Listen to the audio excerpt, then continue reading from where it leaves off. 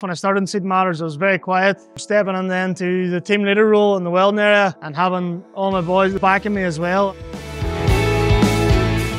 I first started my journey in Seed Matters in 2017. Very nervous, anxious about coming in, never really worked with other people before. So this was my first proper job, you could say. Everybody's amazing. That sort of culture that just pulls you in. When I started in Seed Matters, I was very quiet. I didn't really like talking to people much, but within a couple of weeks, definitely noticed massive changes. More confident, more comfortable with myself, talking to other people. Stepping in then to the team leader role in the welding area and having all my boys, the boys backing me as well as a massive support.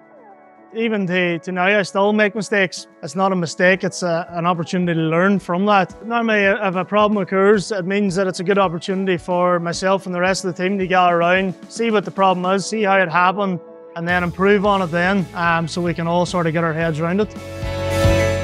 When I first started welding, and I was just welding, and it was just 2 bits of metal.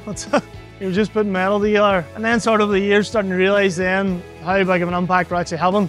To then actually having my own children when we're doing a kids chair, it's a massive impact to know that you can actually help somebody.